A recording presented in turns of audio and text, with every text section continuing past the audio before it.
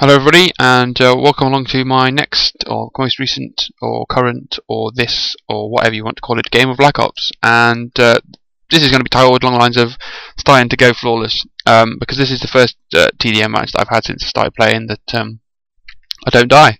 I don't get the biggest score in the game, unfortunately, but it's a problem with playing with a huge group of mates, some of them which have prestiged already. They also go out and get quite a few kills.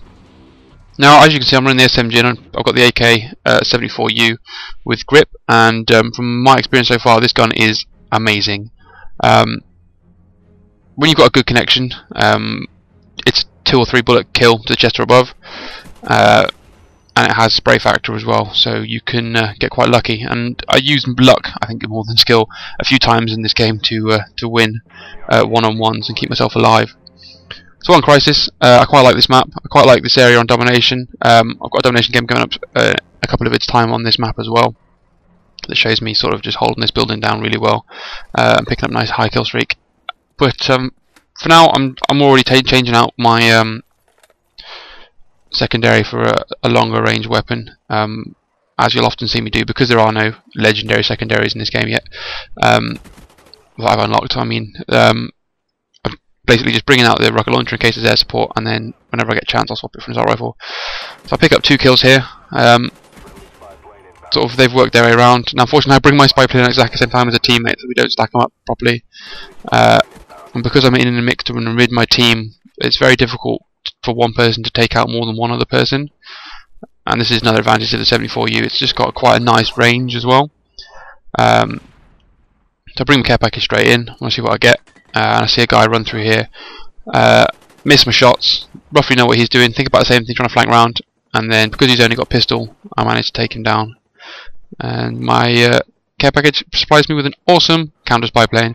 I've played a few more games since I recorded this video, but so far in the last 2 days I've had 8 care packages, 4 of which were ammo, 2 of which have been counter spy planes, 1 of which was dogs, which was just pointless because the dogs got me 1 kill, and I had one of those amazing sort of Uber UAV things, that the red Blackbird I think it's called or something, that just shows enemy red triangles and lets you know exactly where they are.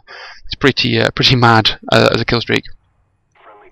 So I'm not standing still because I think the game has some sort of mechanic in it that if you stand still for too long, the enemy will start to spawn near you. Get my assault rifle out here and take a long range shot. I do like the M14, M14, however you want to call it, and I've started using it as one of my classes. But every time I seem to select it as my choice, it's always on a map which is surprisingly close range. I make a mistake here of firing when I know I can't get the kill, and then with almost my last bullet, I take him down. So I get really lucky there again.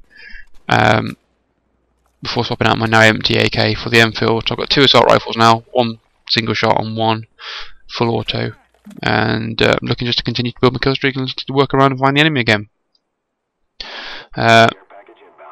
So again, my team's spawning on me here, so I know the enemy shouldn't be around here, but at the same time the enemy will be pushing around looking for us.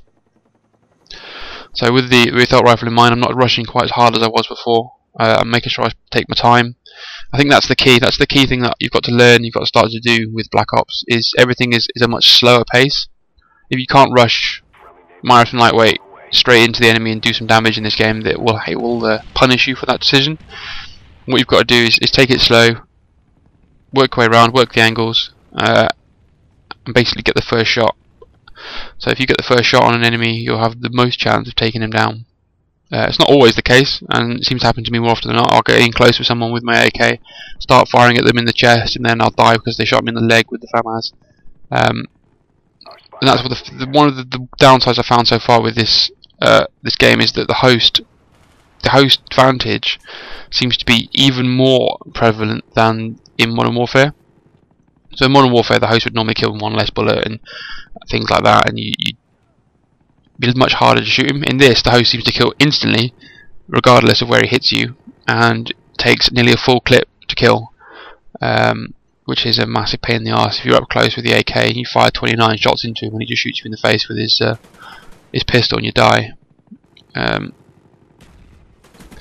I picked up 9 kills now. I picked up my helicopter. It's the 9 kill streak one, the sort of window mounted minigun. I see this guy, and then because I forget failed to burst fire because I'm not using a grip. Like I started with, I don't manage to take it down. I got 2 assault rifles, so I swapped one out straight away for the MP5 to give me a submachine gun. And now I'm just looking for somewhere to squat down and bring in my helicopter. I've had a couple of these now. I do quite like this one. It's quite brutal. However, because I'm still quite low in the ranks, there seems to be a lot of people that are running the rocket launcher secondary like I am.